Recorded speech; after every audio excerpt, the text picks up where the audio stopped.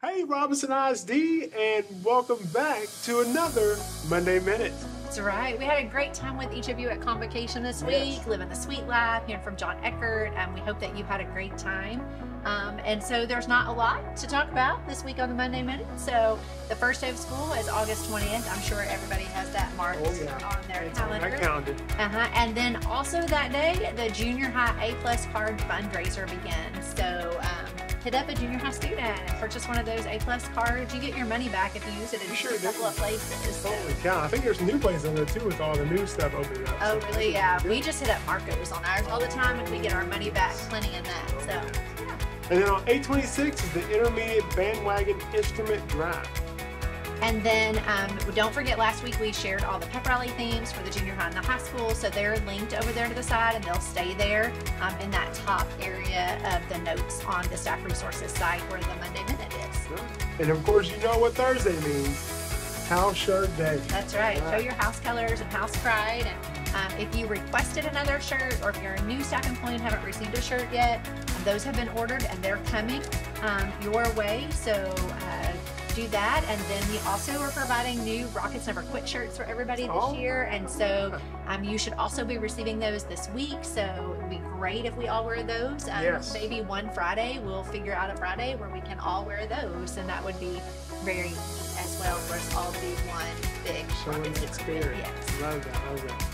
All right, and then we have the REF Employee Giving Campaign, and the REF grant window is open. So make sure you take advantage of all that money that's out there, guys. And like you talked about earlier, making sure these are above and beyond type grants. You know, what are things that are going to enhance the learning in your classroom? Yes, and so the first round of those High Five grants that are the $250 grants of things for you to use this 9 weeks in your classroom are due on 8/19.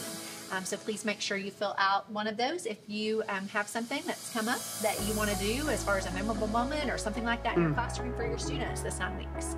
And also we have the REF Color Run. So it's going on during homecoming week of 9/4, and it's going to be at 6:30 p.m. So look 9/24. 9/24. 9/24. 9/4. Wow, that would be really fast. 9/24.